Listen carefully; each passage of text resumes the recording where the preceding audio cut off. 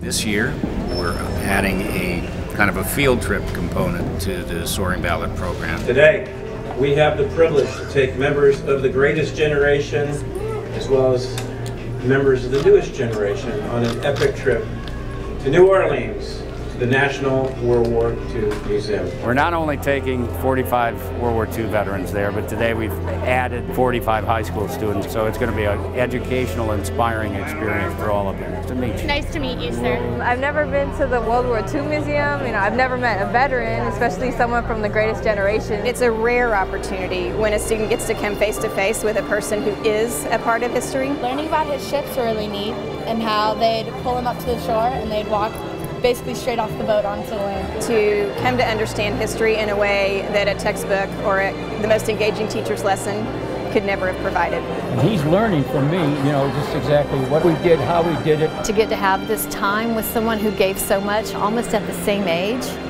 that's amazing. When I was his age, a whole class was drafted. And then what they're tasked with is to come back and tell that story to their classmates, tell that story to elementary students, and continue the legacy. World War II veterans are soon going to be no more. Our students are going to be blown away by being with true American heroes for 3 days. And what I hope is that our World War II veterans are also blown away by our fantastic kids that get to go on this trip. What a glorious, glorious day for those of us who served 75 years ago. We hope on this trip to, in some small measure, relate and convey to this next generation something of why we did it and how we did it, when we did it. Welcome aboard. Thank you. 11D. Oh, you're lucky. Yeah, that's right. You're right next to me. This is my great uncle Marcus. Kiss all the flight attendants. This is the one too, This is the one I told you is the bigger flirt. Oh, I see. Hey, everybody.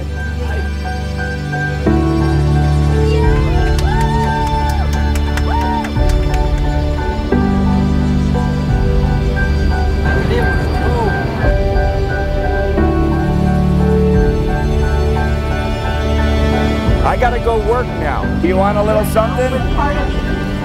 You don't get anything. What would you like? You having fun? I am. So far, so good? Yeah, it's amazing. Wait till you get to the museum. I am so excited. It's pretty special.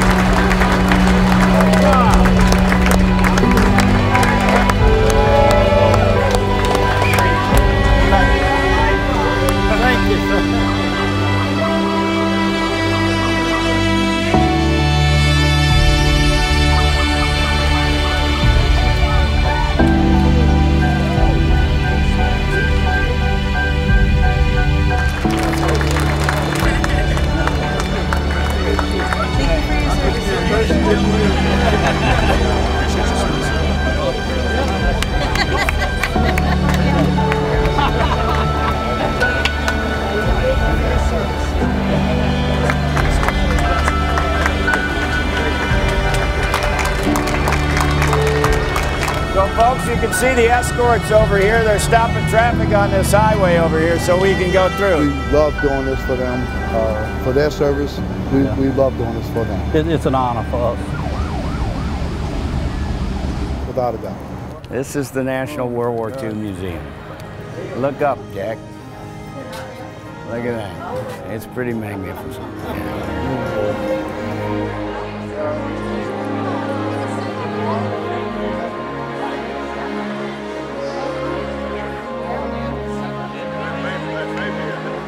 On Saturday, January 20th, 1945, just a little over 3 years from the beginning of the war, when the Japanese attacked Pearl Harbor, Franklin Delano Roosevelt was inaugurated for an unprecedented fourth term. I'd like to share an excerpt from his inaugural address. In the days and the years that are come, we shall work for a just and honorable peace, a durable peace, as today we work and fight for total victory in war. We can and we will achieve such a peace. We are truly in the company of heroes. We can never fully express our gratitude for all you've done, but we hope in some small way that you will carry our appreciation and our thanks from these halls back to your homes, knowing that what you have done for our country and the world will never be taken for granted or forgotten. And to you students, I say, remember always what you learn here.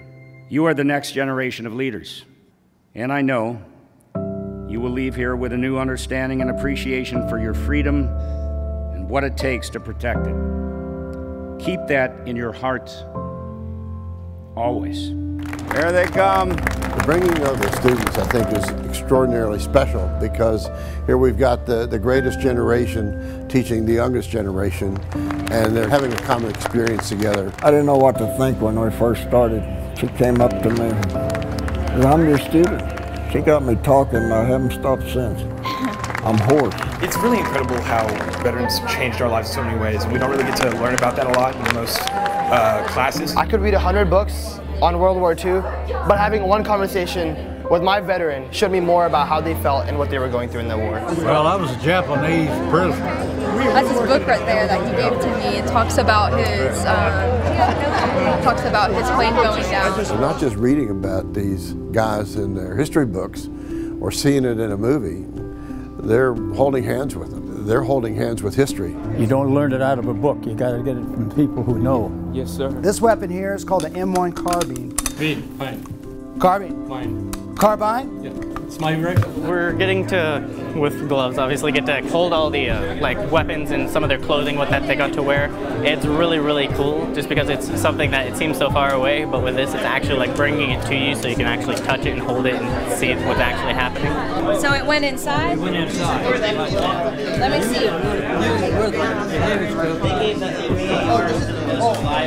It's just an amazing experience. This museum is a celebration of the American spirit. Herb served in the Army. He was in the Battle of Bulge. She's talking about you. Yeah. Oh, don't listen to our kids. Oh, it's good things. It's amazing spending time with our veterans. I never get tired of learning from them, hearing what they have done for our country, hearing the personal story. My veteran is Jim Niederer, and I have learned a lot. Jim was one of the liberators of Dachau. He helped liberate one of the camps. I saw that tattoo on the wrist. And I looked at Otto and I said, were you in Dachau? Yeah, he said. So when you came through that camp, they were there. Yeah. They were there.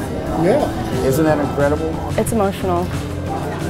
And you have no idea how a grown man can hug you. It's been really priceless. I don't think I'll ever stop talking about this trip. We'll be friends forever, I'll tell you, because I'm going to keep in touch with this young man. I'll never see these things the same way. What's your favorite song during the 40s? Oh, it's probably, well, as far as jazz goes, it's still In the Mood. In the Mood. I love that. In the mood, let's hit a guy. In the mood, your view is fine. In the mood, what a honey.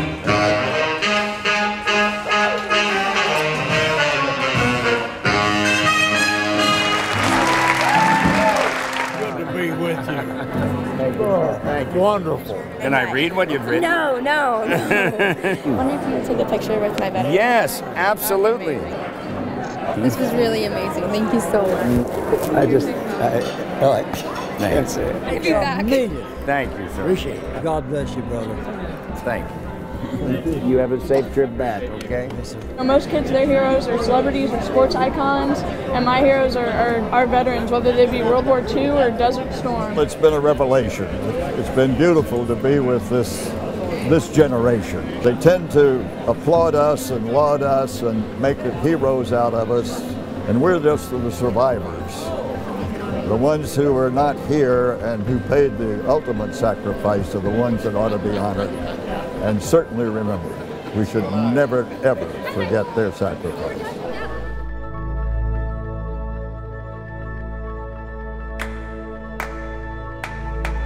It's working. Thank you, sir. Thank you so much. Thank you for being here. I hope you've enjoyed it as much as we have. I appreciate you very much. We are very excited today to be able to present you with our mail call. Douglas Blair. George Champa. You're popular.